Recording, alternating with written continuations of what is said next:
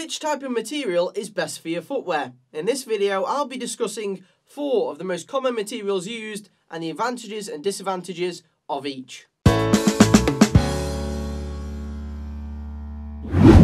Shoes are an everyday essential. It's very rare that you're caught leaving the house without something on your feet. And these come in all sorts of shapes, sizes and designs. And importantly, they're often made of different materials. 4 of the most common types of materials that are used in shoes nowadays are leather, nubuck, suede and fabric. Nubuck and suede being specialised types of leather, if you like, that are made in a slightly different way. But the key thing is that each of these types of materials perform very differently. So which one's going to be the best option for you and for your lifestyle? That's the point of this video. Let's begin this analysis by looking at what is arguably the most popular material that shoes are made of, and that's leather. Before we get into this one, I do want to point out there is a big difference in the qualities of leather that you can get on the market. Your sports trainers are never going to last as long as high quality leather shoes. But for the sake of this video, we're going to talk about leathers as a bit more of a generalised whole.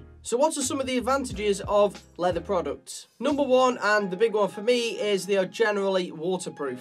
Compared to the other materials on this list, they perform probably the best in wet situations. Also, they don't stain particularly easily, and this can vary by colour. So if you've got white trainers, for instance, these are going to definitely stain worse than other colours of leather, but still not to the same extent as fabric shoes. Also, leather products are relatively easy to keep clean. They don't stain as easily as fabric shoes, for instance, and due to the type of smooth surface, you can often easily wipe them clean. In terms of comfort as well, I find that leather shoes are generally relatively comfortable too. Especially if you've got shoes that are leather lined, you'll find that these don't rip into your feet as much as some of the fabric options. But leather is not by any means the perfect product. It does definitely have some drawbacks. The first being that if you want them to continue to look good, they are a little bit high maintenance. If you want your leather to still look good after a long period of time, you're going to have to moisturise these shoes. But loads of people don't, so they're left with shoes that look dreadful. Also, the initial price of leather shoes compared to something like suede or fabric, for instance, can be quite a lot higher. Although I find that the added durability that these provide compared to some of the other options on today's list really counteracts this. They often result in a much lower cost per wear. The next material that we're going to be taking a look at is nubuck. Now, I don't own a great deal of nubuck shoes. They're not really that easy to get hold of in the UK. However, I do have this slightly ruined pair which have the nubuck toe. Nubuck is similar to regular leather, apart from it has a slightly different texture. Basically, the outer layer of the animal's skin is used and then sanded down. And this gives you a bit of a halfway house between the leather that I've just mentioned and suede. One benefit of nubuck is that it retains its structure and solidity a bit better than suede does. It's also slightly better against water, but it still offers a more unique and often considered more premium appearance compared to standard leather or suede. Overall, I'm not a huge fan of nubuck because it definitely has its own problems. For me, I really find that nubuck is more difficult to clean than both suede and leather. You can't really wipe these clean to the same extent as you can with regular leather shoes, and there aren't very many useful items that you can use to clean nubuck actually with. Whereas with suede, I find that the suede brushes do quite a good job of getting most stuff out. Nevertheless, this is often seen as a relatively versatile casual option that's also quite breathable. So what's the difference then between that and suede? Suede is made from a lower layer of hide when you compare it to nubuck. That layer is then sanded to give the overall almost furry texture of suede. Some of the benefits of this are that you get a final product that looks aesthetically really nice. Suede shoes can often be some of the nicest looking on the market. These are also often incredibly comfortable. They do tend to lack some of the padding that you get in the regular leather shoes, but the flexibility of the material really prevents it from rubbing your feet very much. Nevertheless, I find that often suede shoes have the form over function approach. The big thing for me, living here in Europe with suede shoes, is it rains a lot. Suede has really poor water resistance. If it's raining outside and you're wearing unprotected suede shoes, you're going to get wet feet. So I definitely recommend getting your hands on some water protectant spray. But it's never going to be as water resistant as the likes of some of the Nubucks you can get or the regular leathers.